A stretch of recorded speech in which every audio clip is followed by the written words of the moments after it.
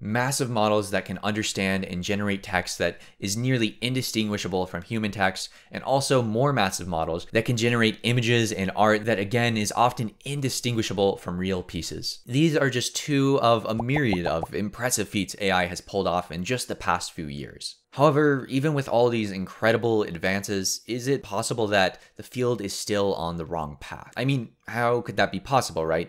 AI and the methods we use, they're clearly getting a lot better. Even so, I still hear this topic come up all the time in conversation though. The topic of whether or not we're on the right path, and all the time I hear people saying that they think we're not. And just from this poll I did on this channel alone, you can clearly see, well, not everyone's on the same page on this issue. So what is the issue? Or are these people just overreacting and maybe there's no issue at all? That's what I want to talk about today. Specifically, I want to talk about 3 points I often hear people bring up when they say that AI is on the wrong path. And I'm going to structure this video talking about each of them, going probably from the lightest of the takes to more of the spicier stuff towards the end. So if you want to hear some hot takes, do stay around for the end of the video. And just a quick disclaimer before we dive into all this, these are just ideas that are very pervasive among the researchers that I commonly speak to. So it may be different where you are. So if you do want to hear different opinions on these matters or what's going on in the cutting edge of ML and AI work, do consider subscribing to the channel. Just one click, super easy, and it really helps out. With all that out of the way, let's get into reason number 1. And this is something I'm inferring from what people usually say. When I'm talking with people about this, they'll usually say, oh yeah, the field is just on the wrong path. People are just following the hype train of what already works well instead of working on the things that are really important. And let's be honest, that is probably true to some extent. People will absolutely work on what is already working and what will get them publications. However, what I've noticed is that there is a large bias that goes unacknowledged in statements like that.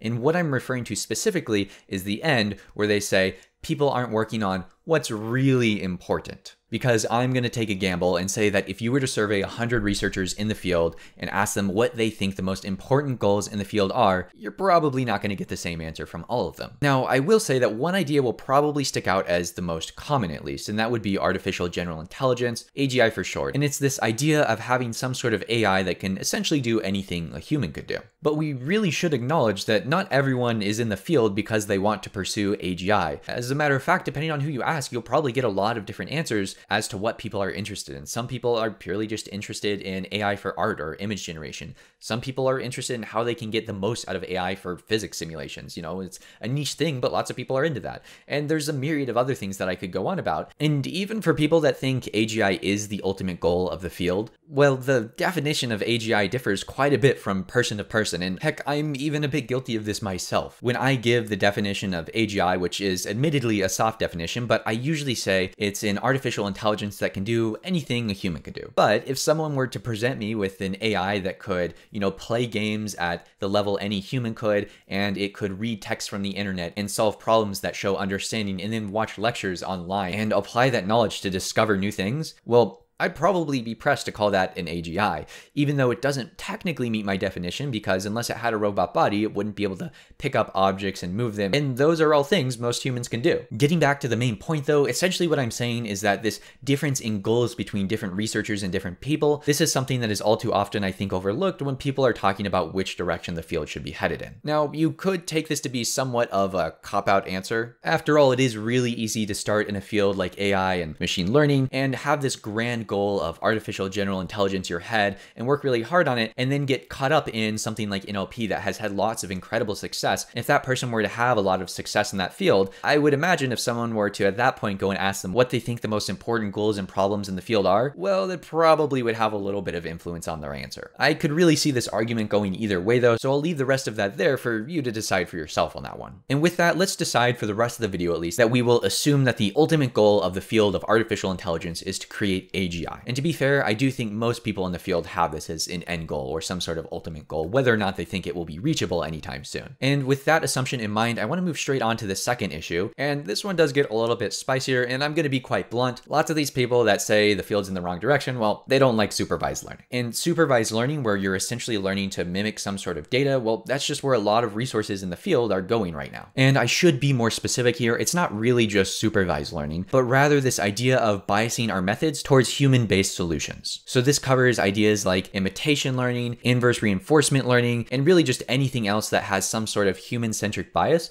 built into the algorithm. The idea being here that by introducing those biases, we're restricting the possibility of what our agents can learn and what they can achieve. There's no reason to believe that we as humans know the best way to do everything after all, right? And for people that really like reinforcement learning, like myself, this is one of the reasons why we really like reinforcement learning. Reinforcement learning has this idea where instead of specifying exactly what an agent should be doing, we specify a goal that we want them to achieve, and then we don't impose any restrictions on how they can learn to achieve that goal, meaning that if these agents are crafted and trained correctly long enough, sometimes they can even learn how to do things better than a human could do it because, well, we're not restricting them to ways we do things. And we can see examples of this today. One of the most well-known examples is probably Alphago Zero from Deepmind, where they not only created an AI to play this game of Go that could beat world champions at this game, but could go even far above that. As of the time of recording this video, the player with the highest ELO rating in Go has a rating of 3,822, while on the other hand, as of 2017, the best Alphago Zero model reached an estimated ELO of nearly 5,000, which is a crazy difference. And this isn't some one-off event, there are several similar examples to this. Another interesting thing to point out is that in theory, supervised learning can actually be formulated as a reinforcement learning problem, and you would do that by giving it reward for mimicking data that you give to the agent. Now, in practice, no one actually does this because it would not work very well. However, the opposite at least cannot be done, right? A reinforcement learning problem cannot be formulated as a supervised learning one. So in really a purely problem-based sense, you could think of supervised learning as almost a subset of reinforcement learning, though the methods themselves do of course vary quite a bit. Bringing up this dichotomy though of supervised learning and reinforcement learning might make you think, well, what about other types of learning, right? We still have unsupervised learning and self-supervised learning. And I think a lot of people believe that there's a lot of potential in those two avenues, especially self-supervised learning. Heck, right now, those models I mentioned before, the massive language and the massive vision models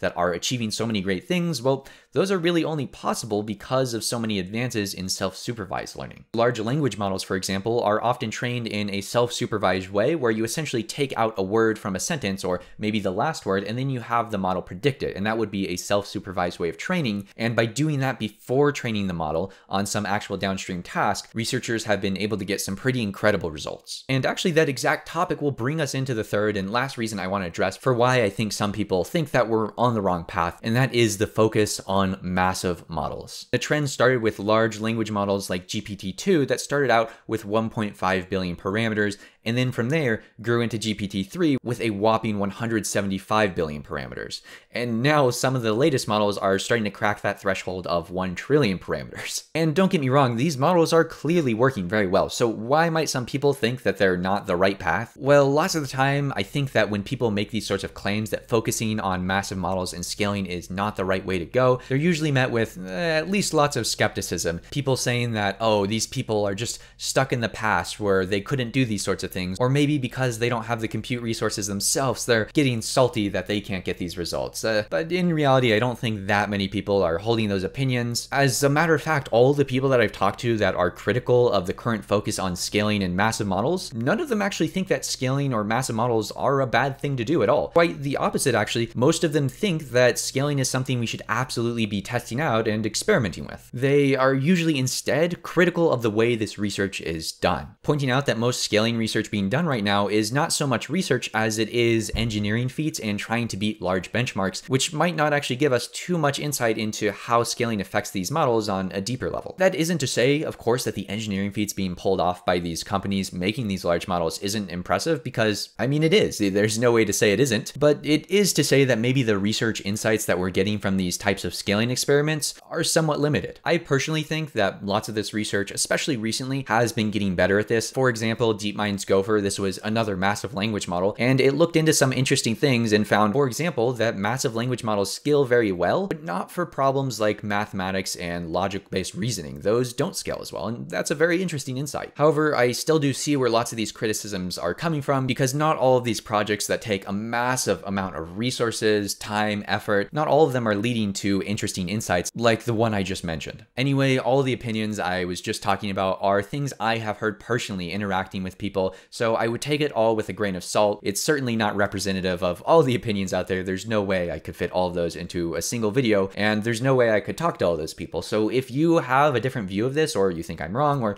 maybe you agree, do comment down below. I'd be very curious to hear your thoughts. Anyways, thank you so much for watching. If you enjoy this, consider subscribing, and I hope to catch you next time.